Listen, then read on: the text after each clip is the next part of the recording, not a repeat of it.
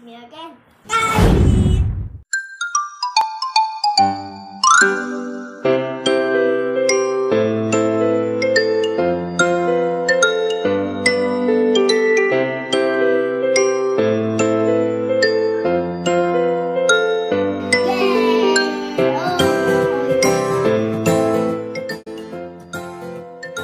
Hi guys! Welcome to my channel!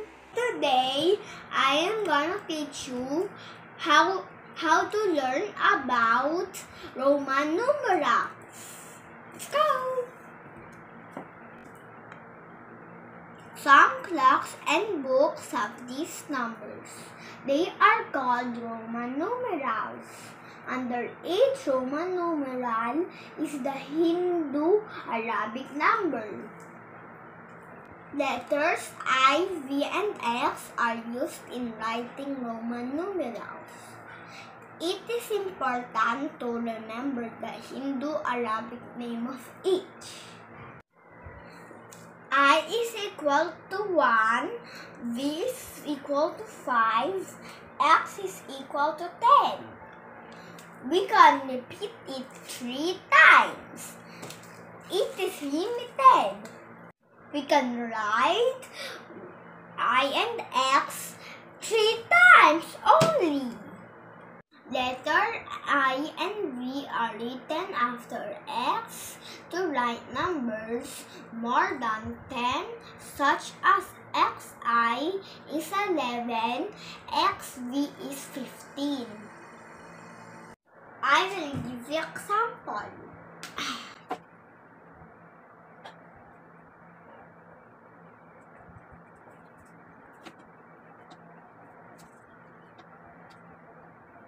Hello? There you go! Yay!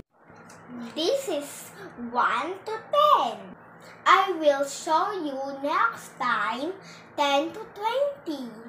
This is Roman numerals 11 to 20.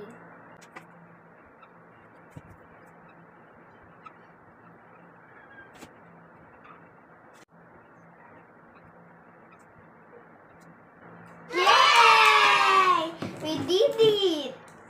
This is 11 to 20 Roman numerals. Remember, I and V are written after X to write numbers more than 10. I is written before V and X to show subtraction. I and X can be repeated 3 times. V cannot be repeated. Thank you for watching, guys.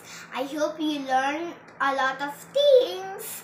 Like, subscribe, ring the bell button, and don't forget wear face mask, face shield. If you want touching, bring a tissue. Or if you have COVID, just alcohol, just test. Or just test. If you're late, no. Bye-bye.